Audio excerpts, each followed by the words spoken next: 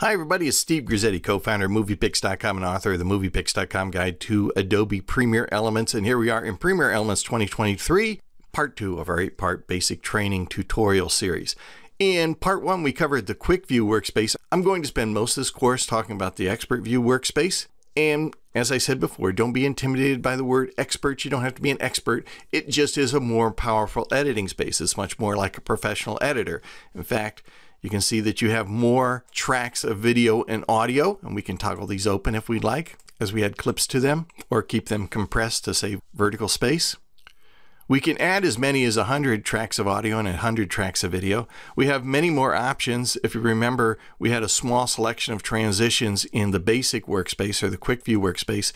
In the Expert View workspace, we have many transitions, including audio transitions that we can use. Many more tools and effects than we have available in the Quick View workspace. Also, you remember when we added media to our project, that the media came immediately to our timeline in Quick View. In Expert View, as we add media, we will be adding it to the project assets area and then dragging the clips down to our timeline as needed. But starting a project in Premiere Elements is fairly simple.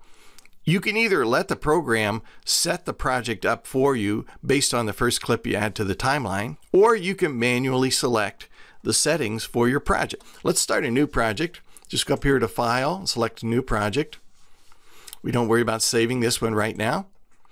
And this is the new project screen. And from here we can select specs for our projects, including resolution. And so this is the standard sort of landscape view that most video uses, 16:9, or there's some old 4:3. People really don't shoot in 4:3 very much anymore. But if you prefer and you shoot your video with your phone held upright, there are options here for setting your video project up for upright video, or square if you're creating a video for, say, Instagram, or social media. And here you can just select what media site you're going to upload your video to, and it will automatically set up your video to those specs. There are also more advanced settings here too if you want to select specific settings for your video project.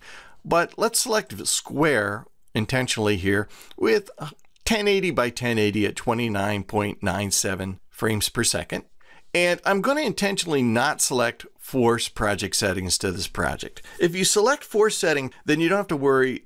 The program is not going to change its settings to match your video, and it will save you an extra click or two later on. I'm going to leave it unchecked just to demonstrate something. Most of the time I'm going to select that if I've specified my video specs. The reason why the program will offer to change its project settings to match your video specs is because when your project settings and your video are aligned, when they have the same settings, like 1920 by 1080, you're going to get the best performance out of the program. However, there are situations like if you're creating a video for Instagram where you want to force the project to be a certain shape even if your video is not that resolution. Show you what I mean. Let's go to Project Assets. We can add media, by the way, by going to the Add Media button. There are a lot of different ways to add media directly from a camcorder or browsing to files and folders. There's also a shortcut. If your media is already on your hard drive, you just go here to the Project Assets panel, double click on an empty space, and it will open up your browse screen, and we can grab some video here. So let's just grab a series of clips. Notice that unlike in Quick View, the video doesn't immediately appear on your timeline. It goes into this Project Assets area, and there is a lot of preparation you can do in Project Assets. But we're not going to go into that right now. I just want to grab a video clip here from Project Assets and drag it down to my timeline, and notice that because it's the very first clip I've added to the timeline, I get this mismatch warning. Hey, your project settings are different than your video specs. Do I want to change the project settings? In which case the program will automatically set the project settings up to match your clip and give you nice efficient performance.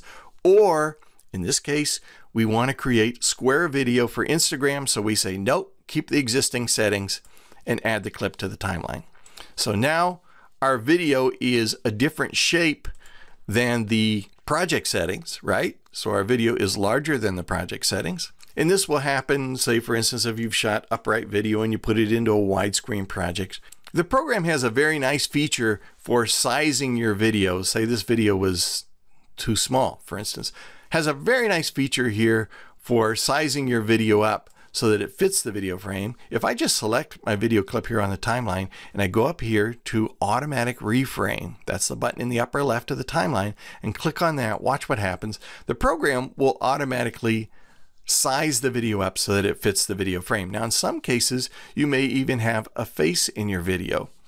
If you select that video clip, let's close Project Assets here, and click on Auto Reframe, the program will not only size the video up so that it fits in the frame, but watch what it does. It's smart enough to find the face in the video and center it in your video frame.